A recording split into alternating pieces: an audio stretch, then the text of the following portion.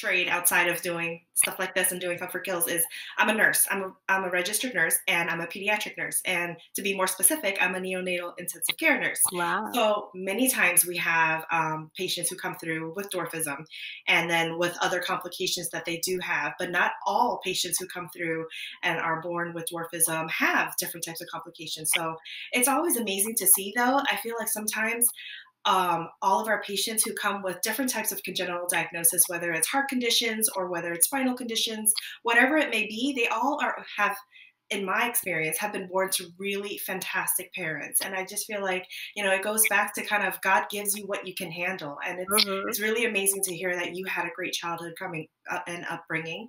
And that's, where you are today, and it's being able to carry that on to know that there are differences and there are not necessarily differences with you, but it can be possible that families are raising children who are average height families raising dwarfism kids. So, And thank um, you for sharing that part of your story too. It's funny. I was at a conference recently, a disability conference, and someone made a good observation that once someone opens up about their relationship, obviously not saying, "Oh, I know everything," but like, "Oh, I've been in environments, I've seen right. people like you before." It kind of breaks down a little bit of a wall where you're like, Yeah, oh, they understand a little bit more. exactly. And of course, you're seeing it from the beginning Mhm. stages of whether families are going to show their support.